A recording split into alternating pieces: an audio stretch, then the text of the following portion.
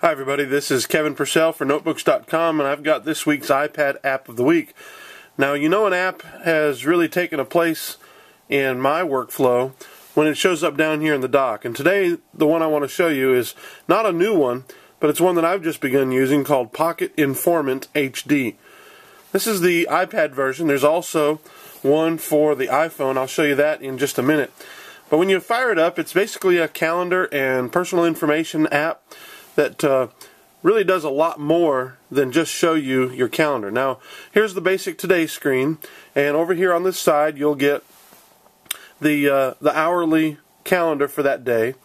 And you notice I've got a fairly light day, although I've got some things I have to do, but I don't put them on my calendar unless they're appointments that I have to be somewhere. These are a snapshot of all the things that you've got going on that week. For example, one of my alarms this week is that I have to do an iPad App of the Week today, and I want to try to get that done by 11.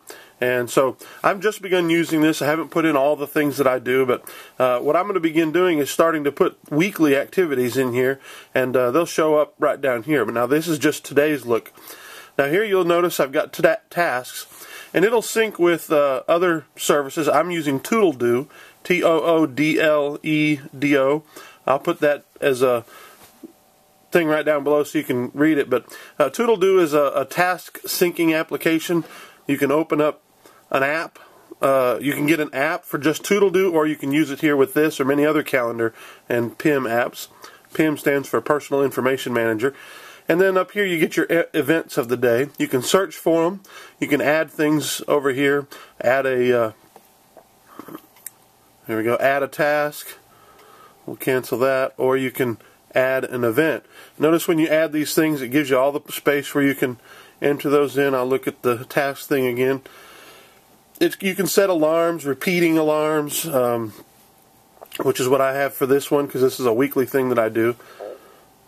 This gives you the list of your calendars and task lists, that kind of thing. The sync button will sync your information with the different services you use. For example, you can sync with Google Calendar, Toodledo, and things like that. Now if you go down here, this is the calendar view, and notice it has these tabs, so it looks just like a notebook. It's very attractive. It gives you the monthly small calendar so you get a quick glance of it, and of course that scrolls. Now this highlighted part in the settings, you can set your work day. I usually get started around 8 a.m. and sometimes I'm going well into the evening. You can notice I've got a number of appointments in the evening. So I set my ending time at 10. I'm not going to likely make very many appointments after 10 o'clock at night. And then it's got the different views here. List view, day view, week view, month view. We'll show you those, what it looks like real quick. The week view gives today's date in a large format so you can see it, and then the next 6 days in a small format. You can set that up in the calendar. You can, if you want, set it so that a week view is always Sunday through Monday or Monday through Sunday. But I like it with today and then the next 6 days because that's really the way I'm working. I don't really care that much about what happened yesterday usually. And then here's the month view. Wait for it. It'll populate. Now this is drawing these days from the internal calendar.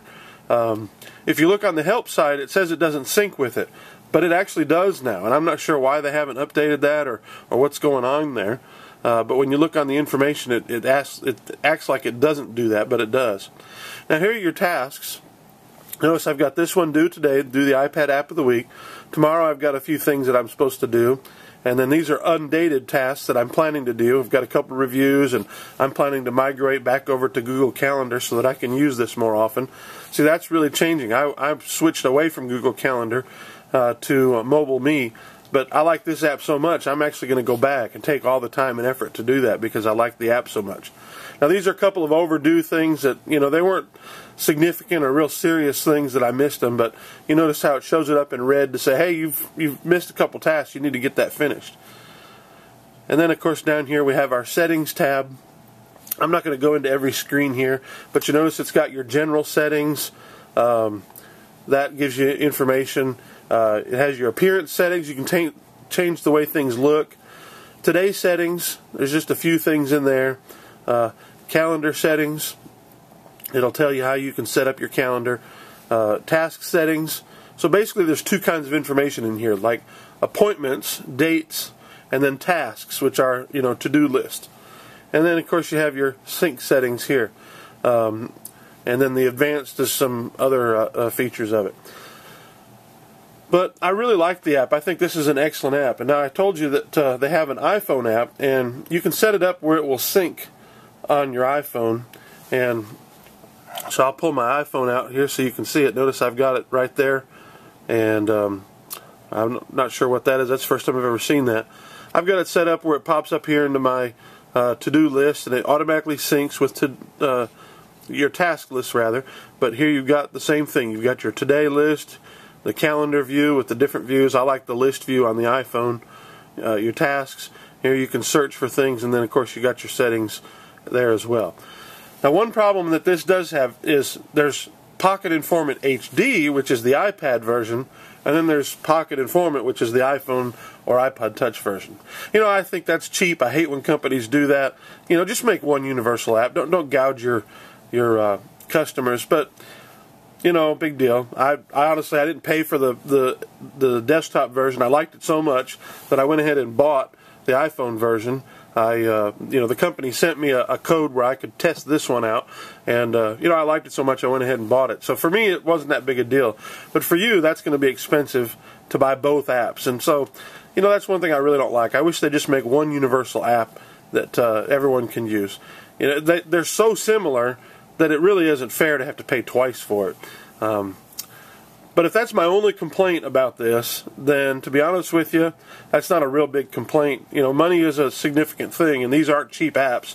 $12.99 for the iPhone app, and I think the desktop app, I'm not going to give you the price because I can't remember exactly since I didn't have to pay for it. But it's still, it's a very good app. I really like using it. I think it's going to make me more productive. It's very useful. And so that's why I wanted to make it this week's iPad App of the Week. Thanks for watching. This has been Kevin Purcell for Notebooks.com.